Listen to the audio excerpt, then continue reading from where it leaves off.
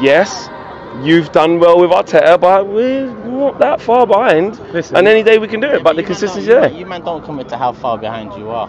We're there or thereabouts.